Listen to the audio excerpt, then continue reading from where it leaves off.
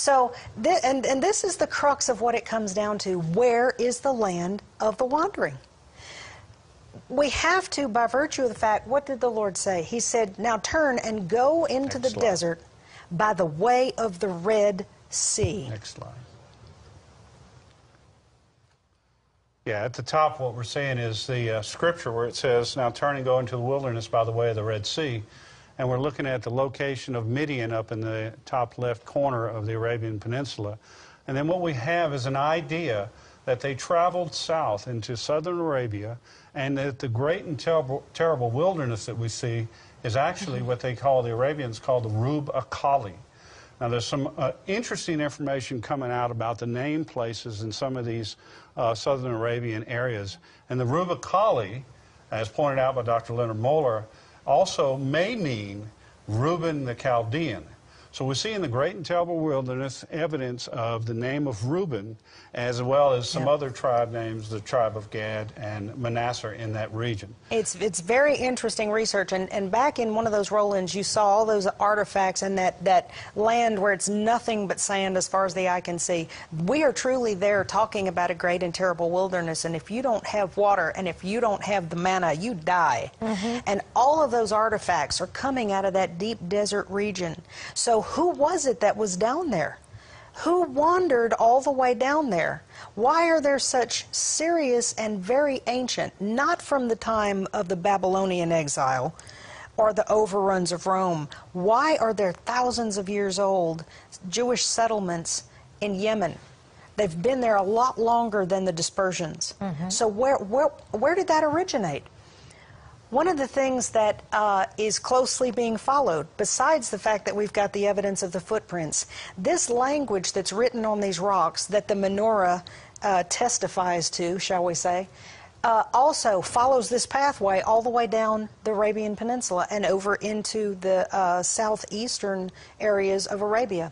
Why is this language being written on the rocks all the way down? You know what the Lord's command was? He said, I'm giving you this here at Sinai. You teach it to your children. You write it on your doorposts. You write it. You teach them this is the covenant. You teach them these things. And this language gets more and more prolific on the rocks the farther south you go. Really? So we have this amazing story of the alphabet going down the peninsula and getting more and more refined as it does and looking more and more like Proto-Hebraic. Then this very thing right here, every place where on the soles of your feet shall tread shall be yours. Go to the next slide. The next slide. There we go. Look where the footprint go. There is evidence that the footprints, they've been seen in deep South Arabia, they've been seen in the eastern province of Saudi Arabia, they've been seen up and around the curve of Arabia to the north along the Euphrates, and they've been seen all over the land of Midian. So are we having a picture that's beginning to form here of where the wandering in the wilderness really took place? The great and terrible wilderness, let me assure you, we've crisscrossed Saudi Arabia time and time again, and it is a great and terrible wilderness. And you could easily lose 1 million+ people in this vast continent for the length of time the Scripture says that they will. But this is one of the most profound things ever. And I tell you what, we have to credit Dr. Leonard Moeller for coming up with some things that are just astonishing. They really are. When we first began to speak with him in early 2000s about, Jim and I just are determined, because of what we've seen, the whole of the Arabian Peninsula is where the wandering in the wilderness took place. Because you see, when you get the mountain in the right place, then everything else opens up to you. So we were telling him about these things, and I think he thought we were insane at the beginning. But he is quite an extensive research scientist. And you know, he's not going to go out on a whim just because Jim and I think something might be. He went home and did a great amount of study. He happens to have some very ancient maps, particularly one that was in French. And let's see, which was the number of that slide? Same slide, back up. We'll pull that back up here, and I'll show you some of the things that he has found. Over in the right-hand side, you'll see People de Gad. That in French is the people of Gad. Why is this ancient French map have the people of Gad locating in what is now current-day Oman? And if you look just a little bit north of that, there's something profound. You'll see a green star that says Asher. Well, guess where that Asher is? That's where we lived in the eastern province of Saudi Arabia, and that's where the major oil fields are. What does the book say? Dip in the toe of Asher. Asher shall dip his foot in oil. It's the blessing of Jacob upon his sons. What is Asher doing? But of course, in modern day maps, you don't find any of this. Oh, absolutely. And Dr. Moeller is the one who found these. This is where he found, what if Rub al-Khali in Arabic means the empty quarter. But how closely does this sound to Reuben the Chaldean, Rub the Calais? Rub the Calais. What, and who took their inheritance in the wilderness? Reuben, Gad, and the half-tribe of Manasseh. Why do we find on an ancient French map Gad and Reuben? Highly possible. But the mind blower was this. Down at the tip of the Red Sea down there, you'll see in the bottom central, Ras Israel. What? Head of Israel. Down there located in what is now Yemen. Why would, who in their right mind in current day would name something Ras Israel? Arabic Ras is the same as Hebrew Rosh, head of, beginning of. What is something called the beginning of Israel or the head of Israel doing all the way down in Yemen?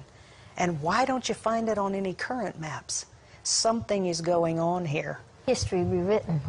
Something is going on here.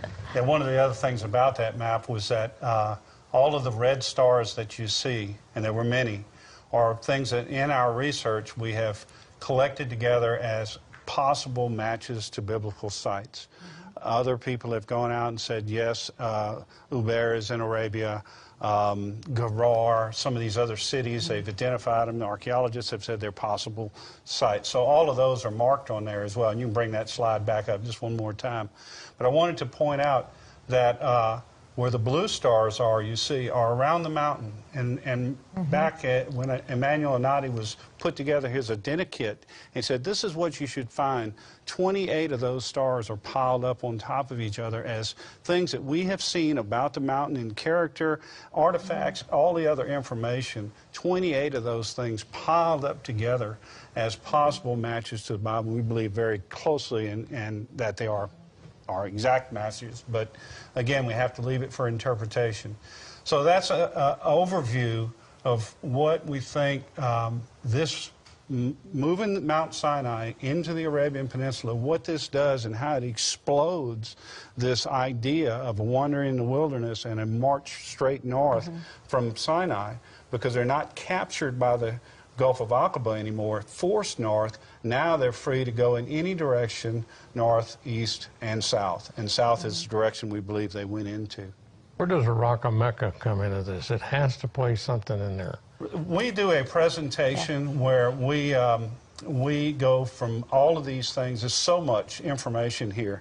And when we get into this section, that comes up, but I would dare not give it away in this We have such a short space of time to get to it and one really of our develop Jewish that friends idea. really said something about that. But you see it, yes, and you see that is where, we have a connection, and a real close connection to a number of people. And our dear friend Avi Lipkin, who was who here with was you. that? Avi was the one. This is why we had quite a night that night that we spent. Avi was staying at our home with us, and we kept explaining to him, Jim has some very strong evidence of just how and where that whole box, that whole building, the Kaaba, the origin has of the Kaaba. Very, very close ties, we do believe. He must have been there this spring because he came here with this in his mind. He did. He was with us like in March or so, and it was shortly thereafter he was here on this program. We had re-energized his fervor about this idea because he had this in seminary years ago when he was studying, and he had a thought about it, But when we presented our material and I showed him some of the things that we believe, it just It really connected to fired him. him up. He believes very strongly, and I know he shared this with you, that the phylacteries, which are perfect little black boxes, they are a perfect copy of the covered building there, the Kaaba. So there is a very strong connection to the wandering in the wilderness and that very thing. Oh, but my we're going to have to leave that for another time. But Off air, we can have Yeah. a discussion about But it all comes down, it's all coming to a head. yes, it is. it is. This is being revealed in this day and age for just That's such time exactly as right. this. And you know what? This opens up a mass amount of possibilities. And I'm just going to go ahead and throw out a couple of these. Because in our hearts and minds, we're sure of it. What happened to Paul on the road to Damascus? The Lord appeared to him. Blinding revelation. He had a blinding revelation. And it says shortly after there, a very amazing thing. After he received his sight, he didn't go up to Jerusalem or to them that were before, but the Spirit drove him where? Into Arabia. You want to guess where we think he went?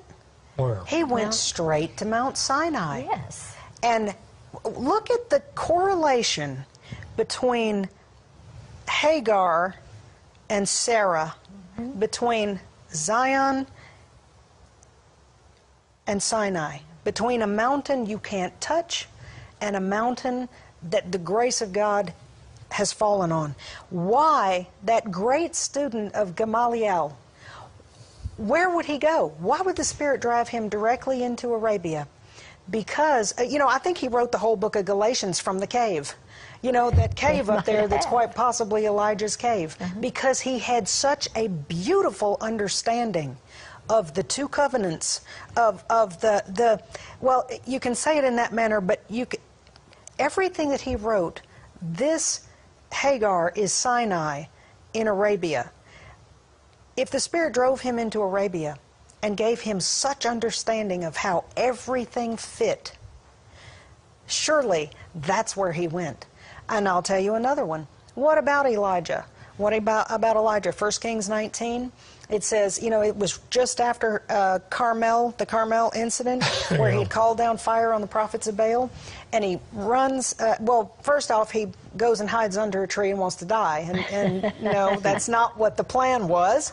So 40 days and 40 nights later, he's fasting in the strength of the 2 cakes and goes to Horeb, mountain of God. Oh, wow. And goes into a cave. And we think we know right where the cave is. We showed it to you earlier. But also, who else was at that mountain? Moses. Moses was at that mountain. Elijah was at that mountain.